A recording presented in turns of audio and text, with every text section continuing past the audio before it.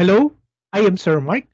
Let us discuss the human person in their environment. Imagine contemplating how we as individuals relate to the world around us. This gets really interesting when we look at the ideas of ancient philosophers who lived before the time of Socrates. These thinkers asked some big questions about life, nature, existence, and origin of all things around us. By looking at the world through their eyes, we can better understand how we fit into the bigger picture of our environment. Their old but wise thoughts can help us see how our lives are connected to everything, even in our modern world. By the end of this, we will be able to identify and notice the disorder in our environment, notice things that is not where they should be, and place them in a proper way, show how taking care of our environment benefits our health, well being, and sustainable development. And lastly, show our goodness and values of being cautious and resourceful in saving our environment. Our best hope is to understand the interplay between humans and their environment. While it is commonly known that philosophy in the Western world began in Greece, technically speaking, the earliest philosophical thinking occurred in Asia, specifically in the region of modern day Turkey called Miletus. Interestingly, this city was part of the Greek Empire and functioned as a city state during that time. The Milesian philosophers are part of the Ionian tradition. Thales, Anaximander, and Anaximenes were early thinkers who wanted to know why things happen and what basic ideas everything comes from. These philosophers believed that everything comes from just one of these things. They are called monists. They thought the world is made of primary element, either water, air, or infinite, boundless. Milesian philosophers try to understand how the world exists by observing, studying, and understanding the heavenly bodies and other things in nature. This way of thinking is called naturalism because they look at the world to explain things. Let us meet Thales. Thales is recognized as the father of philosophy, even though he didn't technically use the word philosophy or philosopher. However, he was involved in philosophical activities. He was the first person mentioned by Aristotle under the Presocratic philosophy. Thales of Miletus was a very old Greek thinker who was really good at questioning about things, just doing philosophical activities in the environment and mathematics. It is widely recognized that he is one of the first ever philosophers in the West. Thales is particularly known for his contributions to the field of natural philosophy, which laid the foundation for what later became known as science, particularly naturalism or natural science. When we say naturalism, it is a way of thinking that focuses on the natural world and how it works. It is all about looking at things around us and trying to find logical and scientific explanation for them. It is like using our senses and our brains to figure out why things happen and how they happen in the natural world. He created the word cosmos, the first word to describe the universe. He emphasized the importance of observing and understanding the natural world through rational thought rather than attributing events to the whims of gods and myths. Thales liked to figure out why things start and where they came from. A lot of people think he was the first scientist ever. He was different because he looked for real reason behind things, not just stories. He marked a shift from mythological explanations of natural phenomena. This way of thinking is called again naturalism because he looked for natural, logical reason for why things happen in the world. Thales believed that water is the first cause of everything in the world. He said it is like the starting point for everything and where everything comes back to. Think of it like this. Just like plants need water to live, and if animals don't have water, they cannot survive. Even seeds need moisture to grow. Thales thought that heat, like from the sun, also comes from moisture and is kept alive by it. So he really thought water was super important for everything in life. He knew that a solar eclipse was going to happen in 585 BC. He knew this because he learned things from Egypt due to military campaign of Greece against Persia. He demonstrated his interest in astronomy and his ability to apply rational thought to natural phenomena. I'm acquainted with Anaximander. Anaximander was one of the students of Thales.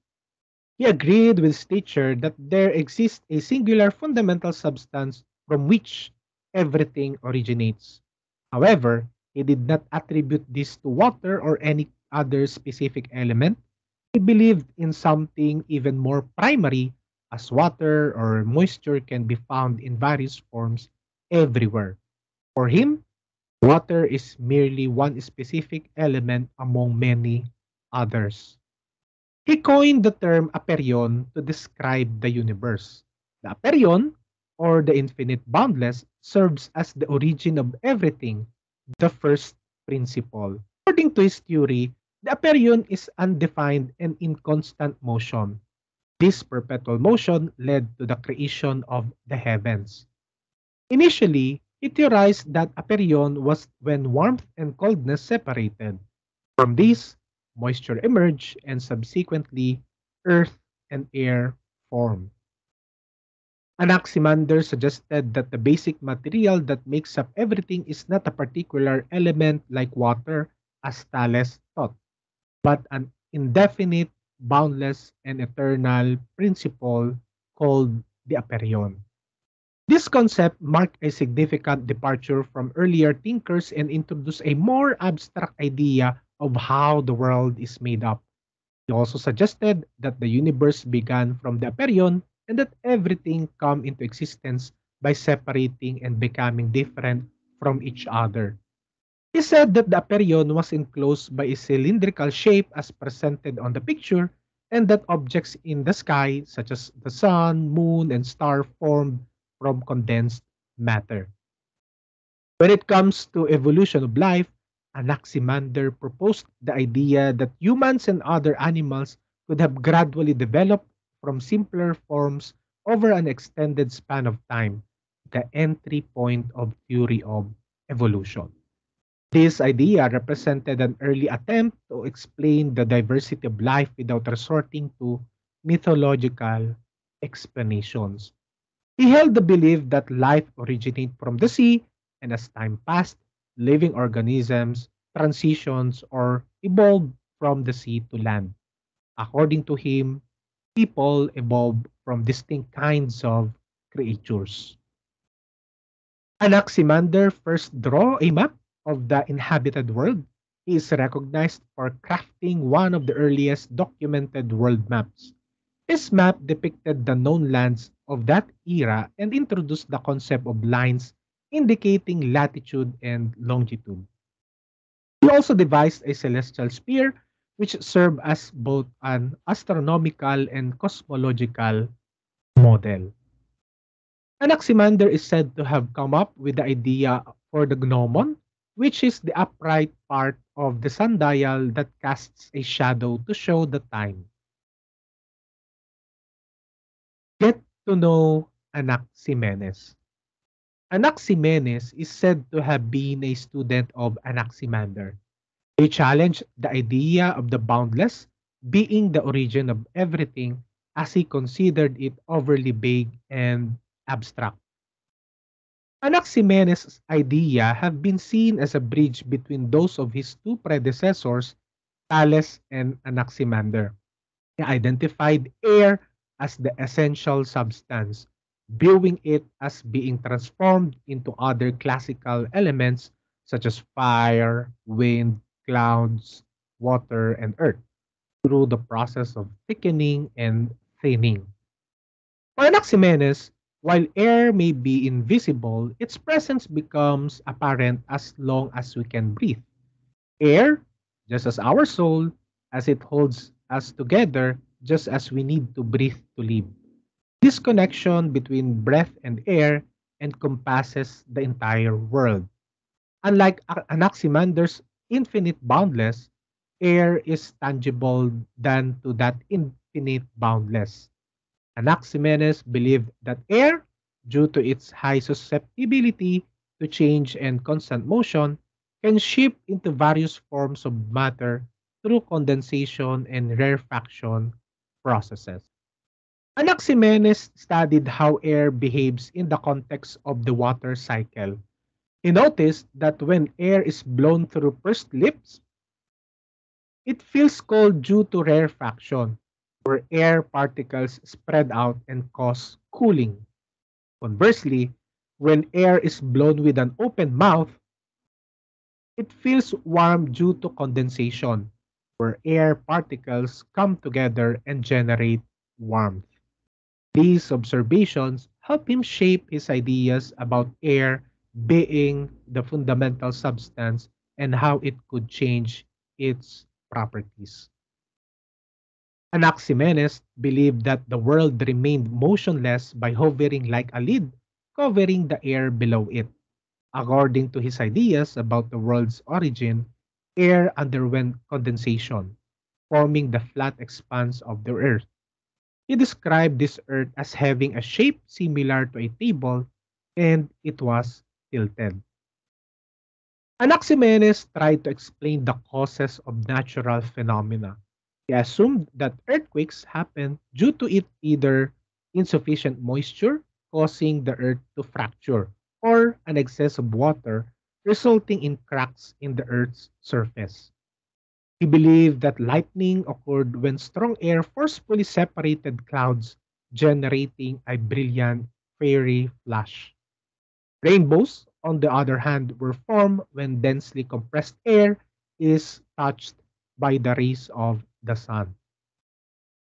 Let us rediscover Pythagoras. He is often credited with being one of the early figures to use the term philosophy. Pythagoras, an ancient Greek philosopher and mathematician, is best known as the founder of the Pythagorean school of thought. Pythagoras held the belief that the universe is structured according to numerical principles and that everything is a reflection of analogies and geometric relationships. In this intricate worldview, numbers, music, and philosophy were intricately linked. Pythagoras established the Pythagorean school, a center of philosophical and mathematical exploration.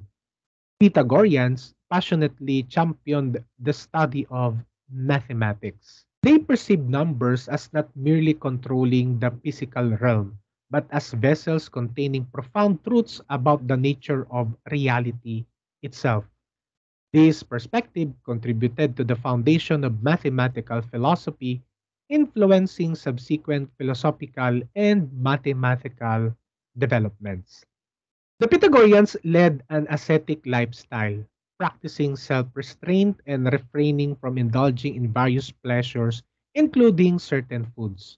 Their commitment to vegetarianism and their emphasis on the significance of camaraderie were integral to their way of life. The Pythagoreans embraced the concept of transmigration of souls, asserting that the soul can migrate from one body to another following death. This cycle of life and death was believed to involve reincarnation across various forms, including dust, plants, animals, and humans. Interestingly, the Pythagoreans avoided consuming certain foods such as peas.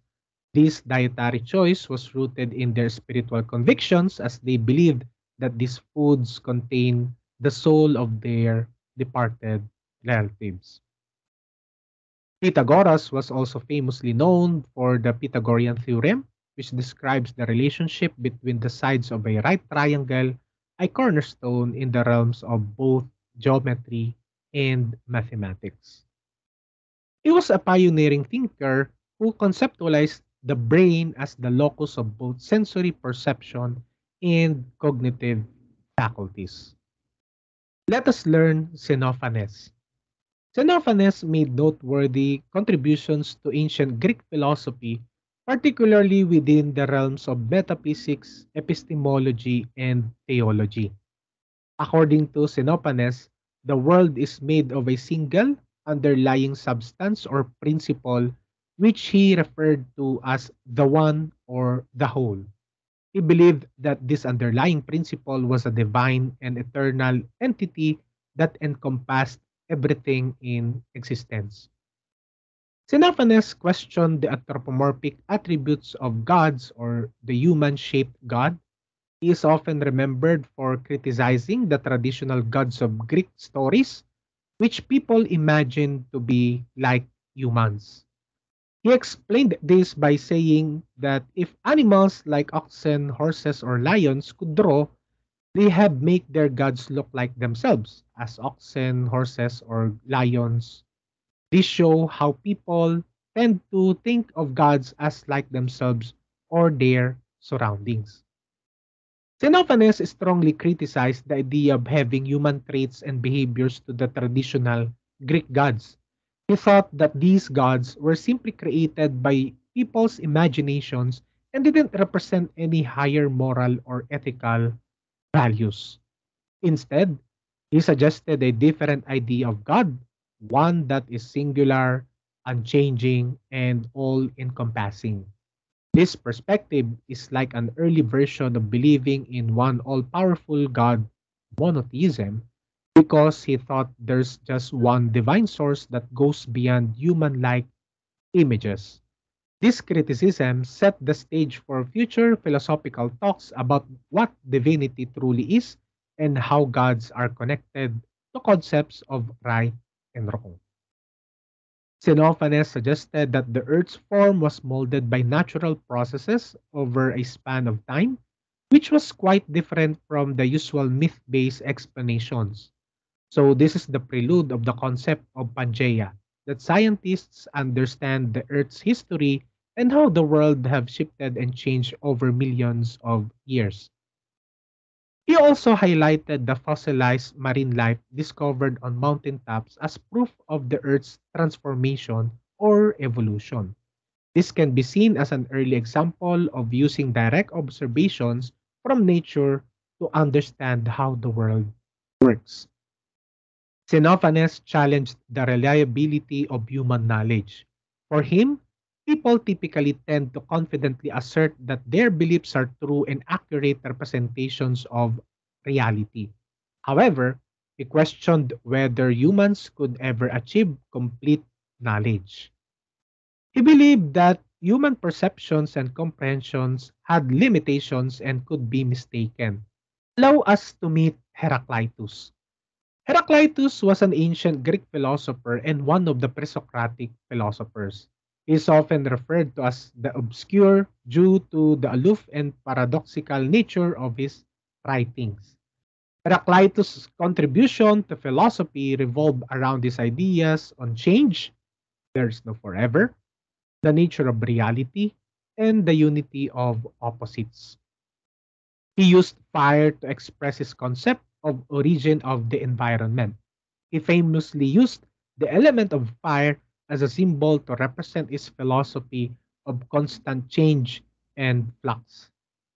Heraclitus saw fire as a metaphor for change because it is dynamic, ever shifting, and transformative. Just as fire is constantly changing and transforming the substances it interacts with, Heraclitus believed that the entire universe was in a state of continuous change. Everything originates from fire, and in the process of eternal cycles, everything returns to it once more. Fire transforms into water and earth, and this transformation is reciprocated. Water and earth also turn back into fire. One of his most famous sayings is, "You cannot step into the same river twice," which illustrates his belief that everything is in a state of constant flux and change. Heraclitus believed that change was the fundamental nature of the universe and that everything was interconnected. Heraclitus posited that all things in nature are in a state of perpetual flux. Change is the only thing that doesn't change. He also introduced the concept of the unity of opposites, expressing that conflicting elements are necessary for balance and harmony in the world. For example, he argued that war and peace, hot and cold, day and night are interdependent and create something. He described the world as logos.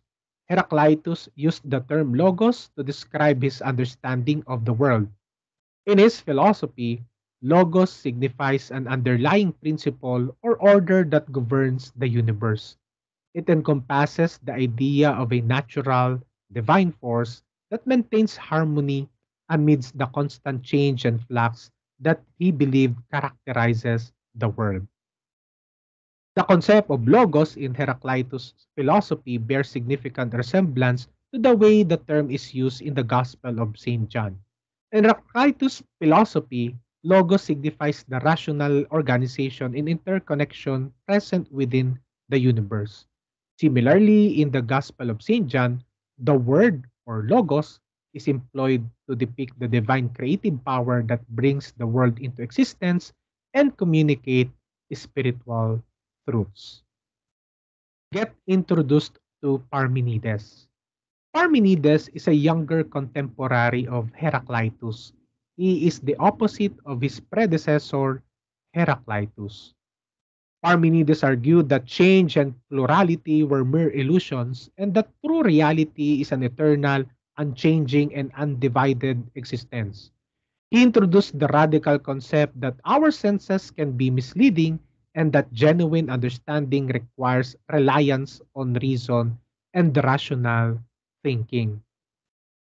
He was dissatisfied with the philosophical views of his predecessors. He believed that the entire universe consists of one thing which never changes, has no parts, and can never be destroyed. He calls this single entity as the One. Parmenides challenged Heraclitus' premise that change is the only thing that doesn't change.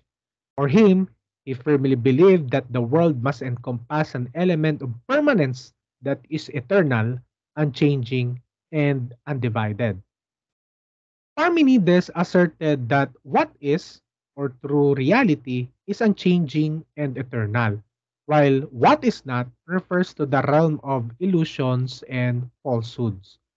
This idea had profound implications for his view of reality and knowledge, emphasizing the importance of discerning between the changing truth and the fleeting appearances that deceive our senses. He is recognized as the founder of the Eleatic school of philosophy, which was a prominent philosophical tradition in ancient Greece. Notable philosophers who were associated with this school include Zeno of Elea and Milesius of Samos. They further developed and expanded upon Parmenides' idea, contributing to the growth of this philosophical tradition. This school focused on metaphysical inquiries and sought to understand the fundamental nature of reality. Parmenides made a groundbreaking contribution to the field of natural science as well. He is credited with being the first thinker to deduce that Earth is spherical in shape. This demonstrates his keen observations and willingness to explore not only abstract concepts but also the physical world. This is the prelude notion that Earth is not flat but a spherical shape which later revealed and defended by Copernicus and Galilei. Get to know Empedocles. Empedocles was an ancient Greek philosopher, poet, and scientist. He stood apart from his predecessors by embracing pluralism rather than subscribing to the monist idea of a single fundamental element that constitutes the universe. Empedocles is famous for proposing the theory that all matter is composed of four fundamental elements such as earth, water, air, and fire. He believed that these elements combined and separated through the forces of love and strife, or attraction and repulsion, leading to the formation of the physical world. He believed that the universe underwent cycles of combination and separation influenced by these opposing forces. This cyclical cosmology contributed to early Greek ideas about the origins and evolution of the cosmos. Let us meet Anaxagoras. Anaxagoras was an ancient Greek philosopher in what is now modern day Turkey. Anaxagoras proposed that the basic substance of the universe is infinitely divisible and that everything consists of small particles called nous, mind or intellect. The universe is organized and governed by this cosmic mind, which is responsible for creating order out of chaos. Anaxagoras departed from the mythological explanations of natural phenomena that were prevalent in his time. He sought to provide rational and scientific explanations for the workings of the natural world, attributing phenomena to natural causes rather than actions of gods. He suggested that the moon had mountains and valleys, which indicated his attempts to understand celestial bodies through naturalistic observations. Be familiarized with Democritus. Democritus was an ancient Greek philosopher and polymath, an individual who possesses expertise in a wide range of fields. He is primarily known for his pioneering work in the field of atomism, which laid the foundation for modern atomic theory. Democritus claimed that all things are comprised of atoms, atomos, which means indivisible, incapable of being cut. He is most famous for developing the theory of atomism, which proposed that everything in the universe is composed of indivisible and indestructible particles called atoms. He believed that atoms vary in size, shape, and arrangement, and that their interactions give rise to the diversity of the material world. He is a skeptic regarding the reliability of our senses. He contends that color and taste lack inherent reality. Instead, our senses perceive them as such as he contends that color and taste lack inherent reality. Instead, our senses perceive them as such due to sensory interactions. He introduced the concept of indeterminism, which suggests that the universe operates based on the interaction of atoms without any predetermined fate or divine intervention. He believed that events occur due to natural causes rather than the influence of gods. Democritus contributed to ethical philosophy by emphasizing the pursuit of inner happiness or eudaimonia through moderation and self-control. He believed that understanding the natural world and aligning one's desires with reason could lead to a content and fulfilled life. The pre-Socratic philosophers were ancient Greek thinkers who lived before the time of Socrates and focused on fundamental questions about our environment, the nature of the world. They were driven by a quest to discover the primary cause or substance that underlies all of existence. Through keen observation, inquisitive minds, and philosophical reasoning, each of these philosophers proposed unique theories to explain the origin and nature of our world and our environment. Thales believed that it is water. Anaximander proposed that there is an infinite boundless. Anaximenes introduced that it is air. Pythagoras argued it is the numbers. Xenophanes postulated that it is the one. Heraclitus offered it is fire. Parmenides re-echoed that it is the one. Empedocles combined water, air, fire, and earth. Anaxagoras raised a premise that it is the mind, while Democritus assimilated it is atom. Technology, devices, and equipment in pre-Socratic era were significantly more limited compared to our today's standards. While some of their ideas might appear outdated, obsolete or unconventional to us now, what remains crucial to acknowledge is that they are brave and unafraid enough to ask questions about our environment, our world. They endeavored to provide explanations for the phenomena that envelop us. This they achieve by closely observing and comprehending the tangible elements within our environment. Through the contemplations of these pre-Socratic philosophers who adeptly delved into the natural causes of environment and world, exploring concepts such as water, infinite boundless air, numbers, fire, earth, the one, and atoms, we have achieved a more intricate comprehension of our reality. We have harnessed these foundational elements and discoveries to propel advancements in science, technology, and society. This endeavor is driven by the imperative to meet the burgeoning demands of society given the scarcity of resources. In light of these strides in development and innovation, let us remain vigilant in acknowledging and understanding the intricacies of our environment.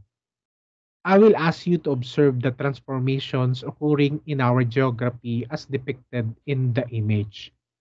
It is evident that there has been a substantial decline in the Philippine forest covering when comparing the years 1900s and 2010. We can readily observe the significant transformation of Metro Manila, where lush green spaces from the past have been given to the urban landscape dominated by towering gray and black skyscrapers today.